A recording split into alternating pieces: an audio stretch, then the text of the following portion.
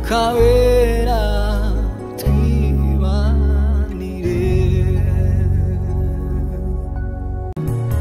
Mukawera twibanire.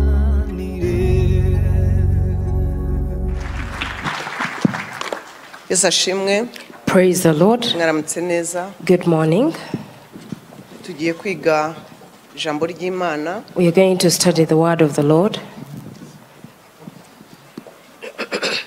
Ubushize nabatumyeho ko tugiye kujya tubaha udupapuro. Last time I informed you that you're going to be issuing out papers. Uzajya utahana. Pieces of papers that you'll take home. Kanditseho ingingo nkeya z'ibyo twiga. With a summary of what we'll have learned in the Bible study. Byagufasha kwiyibutsa. That will help you, remind you of what we've learned about.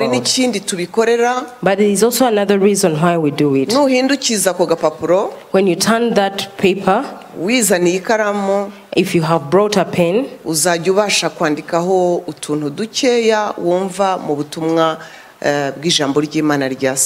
you will be able to take note of a few points that you will want to remember. Praise the Lord indeed.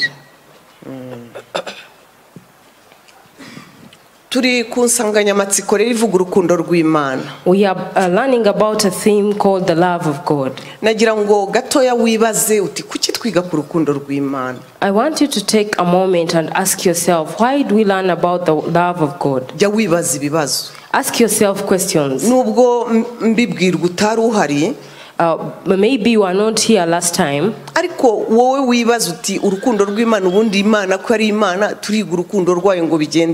But ask yourself, why do we learn about the love of God? God is God, but why do we learn about His love? What should we learn about the love of God? Praise the Lord. It's possible that the answer will be found in listening. I urge you to listen. We are in school right now. Please hear for yourself. Slowly, you will know whether the love of God is made perfect in you, or if you're still seeking for it to be perfected in you, but when you having known what it is. Praise the Lord. A summary therefore of where we've come.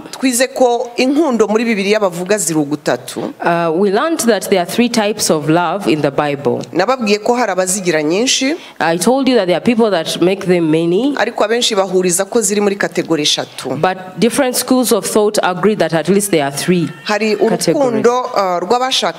There is the love between spouses. That is eros love.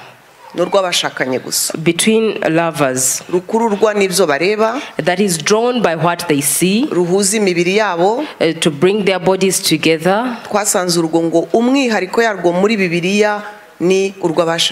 We found that what is special about that kind of love is reserved for those that are married, because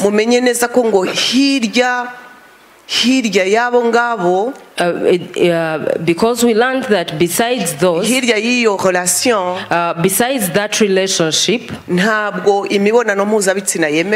sexual intercourse is not allowed. Outside marriage it's not allowed.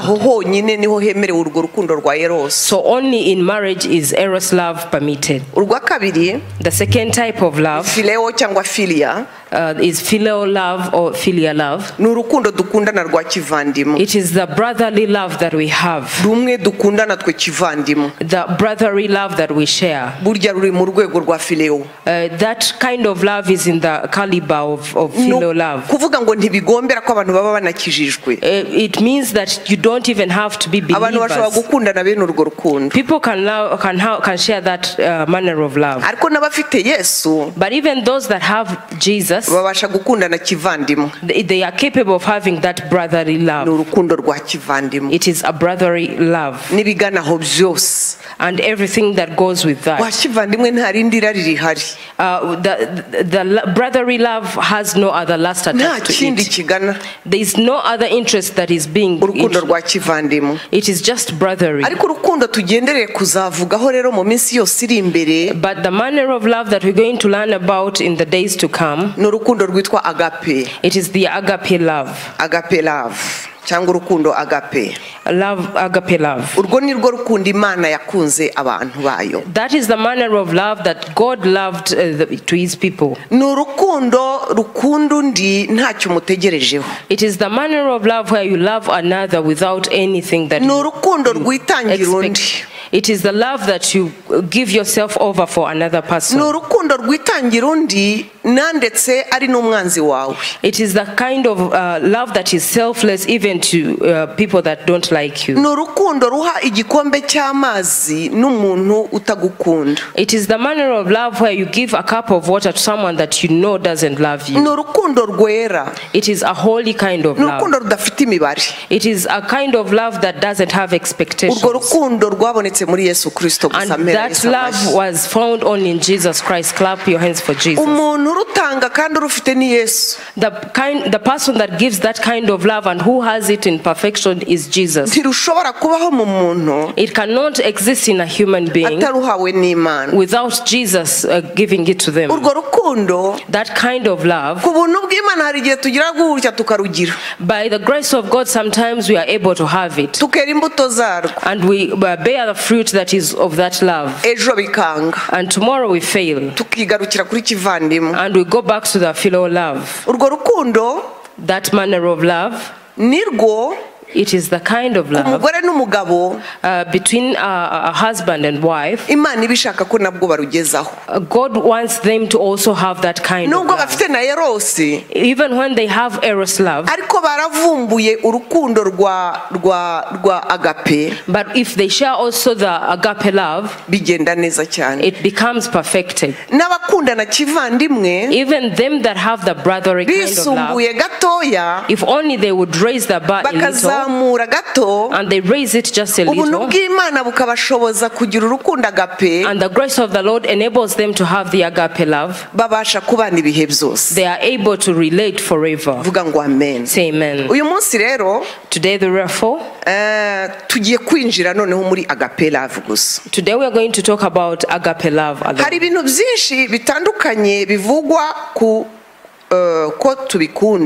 There are different things that we say we love. That is the first point on your papers, your pieces of papers. There are so many things that you could say you love. An example. You will also find your own example. I love my dad so much. I love traveling. I love your car. I love potatoes. I love that dog. I love it when it rains. You can add the whole list of other things when you use the word to love. I want you to pause a little. Do you hear that we are saying that we love all those things? You love it when it rains. You love potatoes. Me, I love cassava leaves. I love traveling. You love someone's car. I love to have conversations with people. I love. One point. One verb. One verb that says to love. Even you, when you come to that point,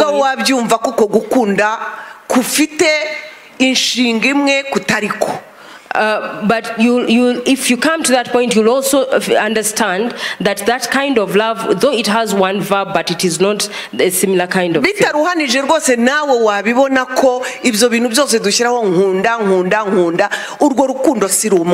You will understand that even when we use that same verb to love, but we don't really feel the same way about the different things. That is why the Bible idufasha gutandukanya inkundo. Helps us to differentiate the kinds of love. Turi abasomyi ba Bibiliya, if we are Bible readers, turi abiga ijambo ry'Imana, if we are Bible students, ngo tuba abigishwa ba Yesu, that we may become disciples of turi kuri iyi Jesus si, while we are in this world. tandukanya inkundo ukunda. Please differentiate the kinds of love that you love. Tandukanya ibyo wita inkundo. Differentiate things that you call to love. Tandukanya ibyo wita gukunda. Differentiate things that you say you love. Kuko Imana, because the Lord, mu rugendo nayo, in the journey with Him, izajya kwigisha inkundo izo arizo. He will teach you what the kinds of love that exist. Yes, ashimwe. Praise the Ariko Lord. murakurikiye? But are you following? Mwumvise ibyo bintu byose mukunda? Have you heard all those things? Mushireho ngo nkunda n'amafaranga. Add that you also love money. Urumva ni inkundo. You see, it is all to love. Nkunda urusengero rwanyu. I love your church. Izo nkundo zose zitwa gukunda. All those things are called to love. Ariko ntabwo zose ikizisukuma ari kimwe. But all those things are not compelled by the same thing. Ibi bisukuma. What is compelling it? Ikigusukuma gukunda imbwa nziza. What is compelling you to love a beautiful dog? Ikigusukuma gukunda iyo imvura iguye. What compels you to love when it rains? Ikigusukuma gukunda papa wawe. What compels you to love your dad? Ikigusukuma gukunda ibirayi. What compels you to love potatoes? Si bimwe. It's not the same reason. Ibyinshi muri izo nkundo, all in those kinds of love, ni ibitunezeza.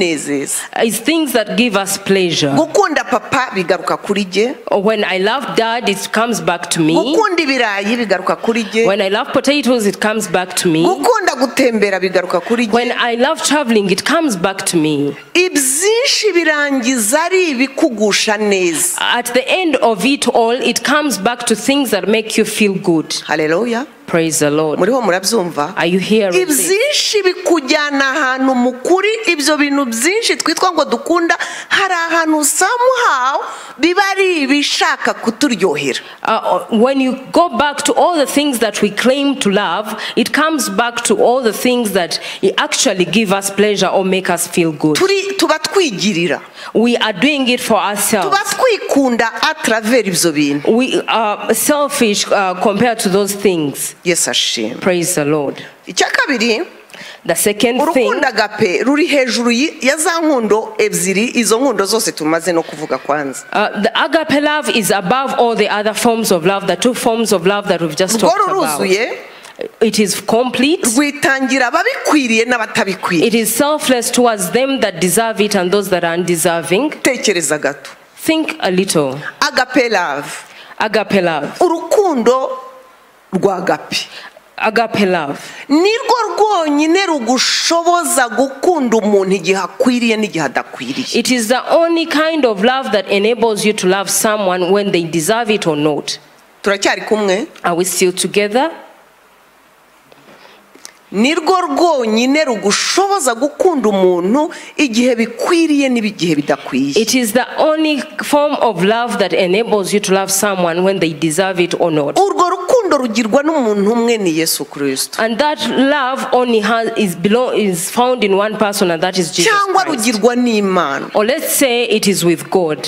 Agape love. Agape love. Urukundo rwitwa agape. The love that is called agape love. Niyo mpamvu Yohana 3:16, that is why in John chapter 3 verse 16 havuga ngo, it says, kuko Imana yakunze abari mu isi cyane byatumye itanga ucakarongo itanga umwana wayo w'ikinege kugira ngo umwizera wese atarimbuka ahubwo ahabwe ubugingo buhoraho. It says that for God so loved the world that he gave his only begotten son, that whoever believes in him shall not perish but have eternal life. Please underline that word, that he gave. Yes, ashimwe cyane. Praise the Lord. Murabyumva yuko rwa rukundo agape rwaratanze ndetse rutanga cyane.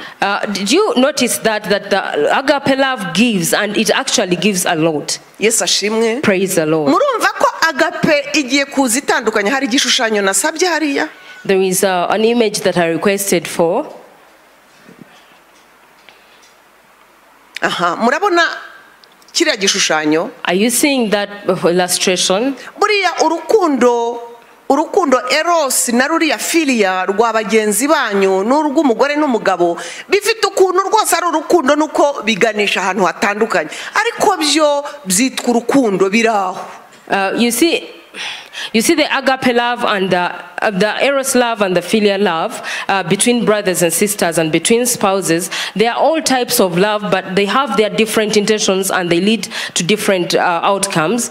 They exist, they are just there. Urukundo tugiye kwiga dusaba Imana duhabwa n'Imana ni urukundo rwitwa agape. The love that we are going to ask from the Lord is called agape love.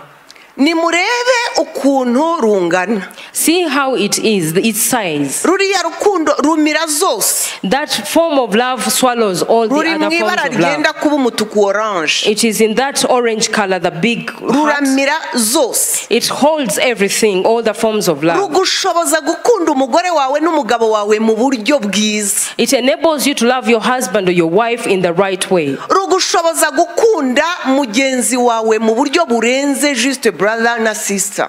It enables you to love your brother, your sister above your expectations. Agape love. Agape love. Ni urukundo igipimo cyarwo kiri hejuru. Its measure is up, is high. Igipimo cy'urukundo agape ruri hejuru. The measure of the agape love is high. Kurushyikira ntibitworohera. To lay hold of it is not easy. Kereka iyo uciye bugufi ukamenya ko urugira ari Imana. Until you humble yourself and understand and accept that it is only God that has it. Nubwo turi abakristo. Even though we are Christians. Akenshi dukundana urukundo rwa kivandimwe. Usually we have the brotherly love between us. Nubwo twashatse. Even if we are married. Tugarukira ku rukundo rwa kivandimwe. Usually we stop at the filial love. Ariko mu nkundo zose zibaho. But in all the forms of love that exist. Imana ibidusaba kuzamuka ngo dukunde urukundo agape. God expects us and requests us to raise the bar and have the agape love. Hallelujah. Praise the Lord. Urukundo agape tuzareba kalite zarwo. We shall see the qualities of agape love. Rurihangana. It is patient. Rurababarira. It is forgiving. Ntabwo rureba ibibi. It does not seek evil. Rurategereza. It is patient, it's long suffering. Ruriringira. It is hopeful. Urwo rukundo. That love. Muri brothers na sisters muri bene data ntabwo ari uko dukijijwe turugira. In between brothers and sisters, it's not that we are born again that automatically have it. Ntabwo ari uko umuhungu n'umukobwa bakundanye barugira. It is not that a girl and a boy fell in love that they automatically have that love. Tuhishurirwa tukarusaba kandi twajya turutsindwaho tukarusaba. It is required of us that we should request from the Lord to give us that love, and when we fail, we again humble ourselves and ask the Lord to help us. Nimurebe ukuntu rumira ziriya zose. See how it swallows up all the other forms of love. Imana data. The Lord Jesus. Mu rugendo tugendana nayo. In the journey that we move with Him. Mu byo tunyuramo. On what we go through. Idufasha kuzamura bar. He helps us to raise the bar. Idufasha ikreya circumstances zituma tuzamura ibipimo by'urukundo rwacu. He causes us to meet circumstances that cause us to raise the bar and have a higher love. Rero tugusha. It is therefore not unheard of. Si ikibazo. It is not a problem. Ariko nukuvuga ngo Imana izakwereka ngo dore igipimo cyo gukunda. But God will show you that, see the measure of love. Urwo rukundo. That love. Rukunda taruko bakugiriye neza. It loves regardless of if they have done good to you. Ntabwo rukunda kuko baguhaye. It does not love because you've been given. Ntabwo rukunda kuko bakogeje. It does not love because you've been washed. Rurakunda. It just loves. Urwo rukundo ni Yesu. That love is Jesus. Amen. Hallelujah. Ni Yesu. It is Jesus. Ni Yesu ubwe. It is Jesus Himself. Ni Yesu ubwe. It is Jesus Himself. Ni Yesu ubwe. It is Jesus. Hallelujah. Icyagatatu. The third thing. Urwo rukundo. That love. Ntabwo rurangwa n'amarangamutima. It is not illustrated by our emotions. Eros urukundo rw'umuhungu n'umukobwa umugore n'umugabo. Eros love between lovers. It has a lot of emotions attached to it. It is guided by emotions. Today it might be high, and tomorrow the measure is low. It goes with feelings. It goes with how people woke up that day. It goes with what people have done for you. It goes with how you feel that moment. It changes with how someone woke up that day. Agape love is not changed by emotion. It is not just a feeling. It is not something that you feel. It is not something that you seek inside you. Loving to the extent of loving someone that murdered your person. It is something that our minds can't comprehend. It is something that the human nature cannot understand. Loving a wife that abuses you, a man that beats you, that is just an example. It is brought about by Jesus. It is not understandable. It's incomprehensible. You cannot explain it. It is something that comes from the Lord. Praise the Lord. That is a measure.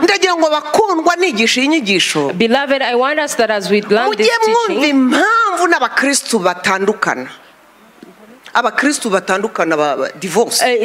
you should consider Christians that divorce. See how it goes. The perfected love is missing in one of them. That if that agape love is present in one of them, if that measure of love that belongs to God, that comes from the Lord, and if in one of them, one of the spouses has the agape love is a willingness too. It is a willingness. It is not just an emotion. Because how we are created, when someone does something, you have to replicate, to give them back. Why should I do this while they are not doing the same thing? That is how we live. And we clap for ourselves. Hallelujah. And we clap for ourselves. What if it were you? If someone did this to you, what would you do? But agape love, it loves at all times. Amen. Oh, hallelujah. Clap your hands for Jesus. It is the Lord Jesus who gave us the good things. I don't teach you this because I'm perfected at it.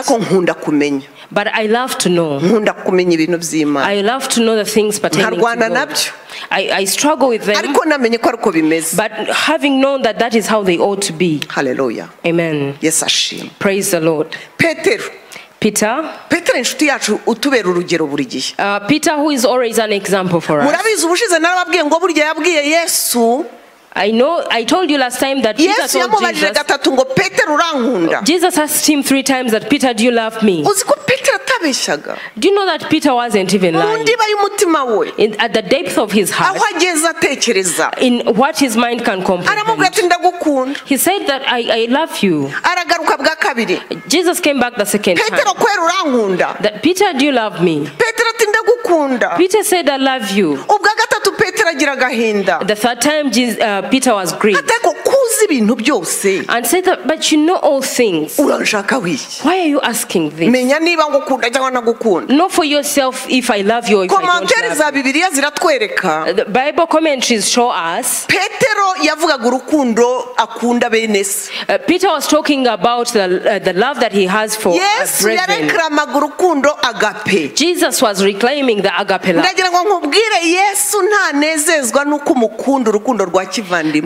I want to tell tell you that Jesus doesn't like it when you just love him a brotherly love. Niwibagirwa ibyo navuze byose wibuke iki. Please, if you forget everything that I said, please remember this. Wese Yesu adutwara ahantu tuzamura igipimo cy'uburyo tumukunda. Jesus always carries us to a place where we raise the measure to which we love him.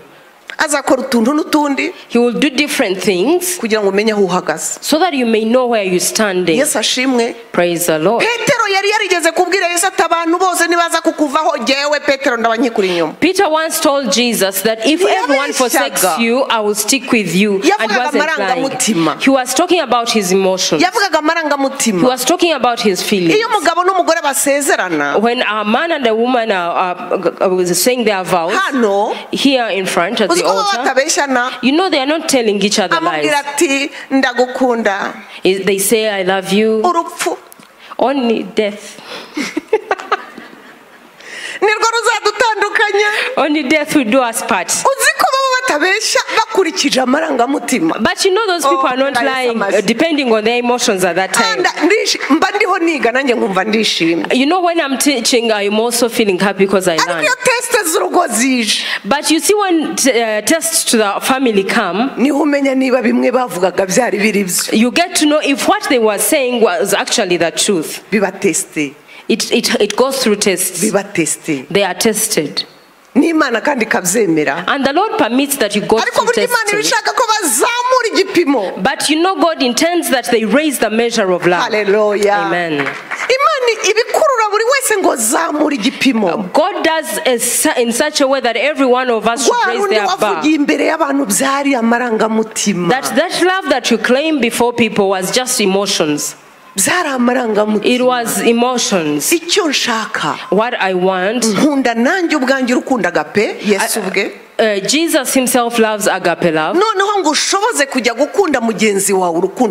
And I want to enable you to also love your spouse agape love. Are we still together? We have come to the end. Agape love, we are enabled to have agape love by Jesus. Besides Jesus, it's not possible. It doesn't exist. When we have Jesus, we are able to have a love that grows slowly. And agape love becomes possible. A servant of God told us recently while we were in a training at CLA. Pastor Rick Warren. He was teaching pastors. He told us a word. It wasn't my first time to hear that word. That when Jesus calls us, come and see. The Lord Jesus calls us that come and see. Come and see. You know when we have just gotten saved, the Lord Jesus is telling us come and see. And then we go. When we get, as we progress, we find that it is come and die. That come and die. Come and die. Beloved, the words of the Lord are strong for us. If you follow the word of the Lord per word, you could get offended. Do you know in agape love, God teaches you slowly. It requires you to die. It requires you to die. It requires you to die towards things that you love. It requires you to die to have freedom from the people that things that you love. To get set free from things that you love. That you're not enslaved by things that you love. So that you get set free from things that you loved. The last scripture. I've come to the end. Abantu benshi bajyanaga nawe arahindukira arababwira ati umuntu uza hondi ntiyange se na nyina umugore we abana be bene se bashiki be ndetse n'ubuzima bwe uwo ntashobora kuba umwigishwa wanjye utikorera umusaraba we ngo ankurikire ntashobora kuba umwigishwa wanjye yemera Yesu amashyi. Now great multitudes went with him, and he turned and said to them, if anyone comes to me and does not hate his father and mother, wife and children, brothers and sisters, yes, and his own life also, he cannot become my disciple. Urukundo agape, the agape love, rugusaba kwivaho. It requires you to become selfless. Iyo ukikomeyeho, if you still hold on to yourself, ntushobora kurubona. You cannot experience it. Kuko ikirurwanya, because what enables it, igituma rudashoboka, because what causes it not to become possible, ni jye. It is me, self. Moi. Self. Jewe. Me. Jewe. Me. Jewe. How about me? Hanyuma sije. How about me? Ariko sije. And then me. Urwo rukundo, that love, abagabo barushaka mu bagore ntirushike. Men seek for it in their wives and they still not there. Abagore barushakisha mu bagabo bakarubura. Women seek for it in their husbands and they don't find it. Nta muntu ushobora kuzuza vide ziba muri wowe. There is no person that can fill the vacuum in yourself. Umuntu umwe urwuzuza ni Yesu. The only person that can fill it is Jesus. Umuntu umwe ushobora kukuzuza. The only person that can fill you is Jesus. Ukanyurwa. It is him who can cause you to get satisfied. Even amidst problems. When no one has loved you. When no one has applauded you. But you feel contented in yourself in Christ. It is the Lord Jesus that enables that. In the journey therefore, in the different forms of love, ni byiza ko turi muri iyi si turakunda byanze bikunze. It is good as we are in this world, there are things that we love, and it is your right to love. Ariko hato na hato, but day by day, umenye ngo urukundo rutunganijwe na agape. Know that the perfected love is the agape love. Ruzajya rugusaba, it will require you, n'Imana izajya kugenderera, even God will visit you, ikwigishe gukunda bagenzi bawe atari uko bagukunda, and He will teach you to love your brethren without expectation. No kugenda usiga, and He will teach you to let go. Twumvikane gusiga so kwanga. Let's understand this. Letting go is not hating. Nukubohoka. It is being set free. Kubohoka kubana. Being set free from children. Setting free your spouse. From the things that you possess. From school and education. So that you may follow Jesus. Be set free. That is the perfected love. Hallelujah. Amen. Let us pray. Mwami Imana ishobora byose mu izina rya Yesu turi imbere yawe. Utwigisha amagambo akomeye ariko aryoshye. Kutubwira urukundo rutunganijwe rwitwa agape. Mwami tutagira, dushakisha, rutari rwashika muri twe. Tuzi neza ko rubonerwa muri wowe. Mwami udufashe. Udufashe. Urukundo rwacu rurenge urwa bene data. Rurenge gukundana nka bene data. Rurenge gukundana nk'umugore n'umugabo. Rurenge gukundana nk'umukobwa n'umuhungu. Rurenge gukunda nk'uko umuntu akunda ibintu by'isi. Tuzamura igipimo muri wowe. Dushoboze Mwami. Twe kukugereranya n'ibintu. Twe kukunganya n'abantu. Twe kukuringaniza n'ibyo dukunda. Wowe urisumbuye. Uri hejuru cyane. Uri hejuru cyane. Mwami dufashe. Turekure kugira ngo tubashe kugenda inzira yawe. Ni mu izina rya Yesu tubisabye twizeye ko twumvise vuga ngo amen. Amen. Imana iduhane umugisha. May the Lord bless you.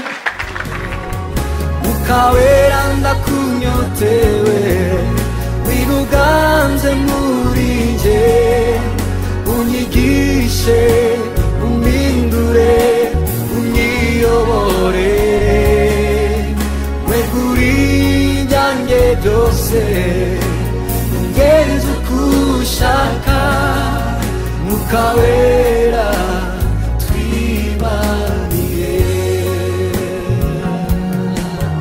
Ukawera twibanire Ukawera